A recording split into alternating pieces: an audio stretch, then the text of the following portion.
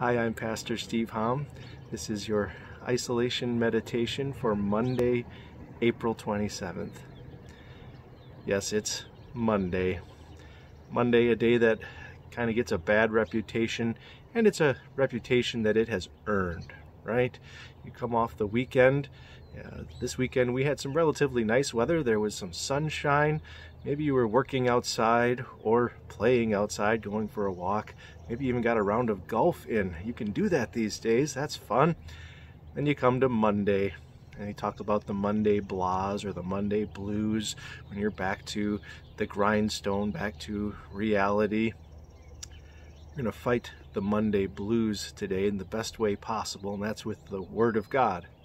I'm thankful at Christ Our Savior. Right now we have Bible studies on Monday. For men, in the morning we have a breakfast Bible study, and in the evening we have a ladies' Bible study that has begun a few weeks ago. If you'd like to take part in those Bible studies, you can see links to those in our e-bulletins that we've been sending out every week. No better way to combat the Monday blahs than the Word of God, which is something which always brings joy. It's always something beautiful.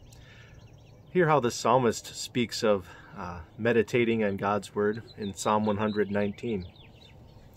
Oh, how I love your law. I meditate on it all day long. Your commands make me wiser than my enemies, for they are ever with me. I have more insight than all my teachers, for I meditate on your statutes. I have more understanding than the elders, for I obey your precepts. I have kept my feet from every evil path, so that I might obey your word. I have not departed from your laws, for you yourself have taught me. How sweet are your words to my taste, sweeter than honey to my mouth. How sweet are your words to my taste. Starting a week with the Word of God, it's kind of like starting a meal with your dessert.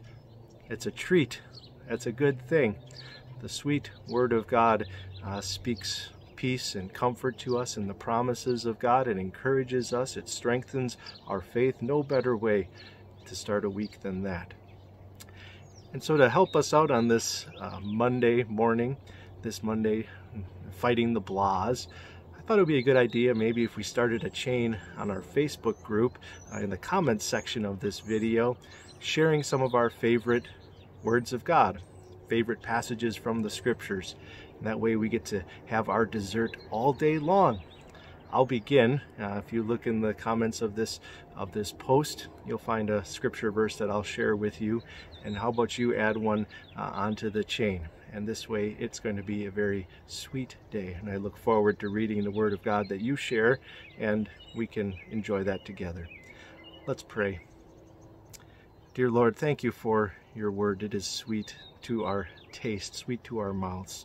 Encourage and comfort us with your words today and every day as we read of your precious promises. We ask this in your holy name. Amen. God bless your Monday and your week.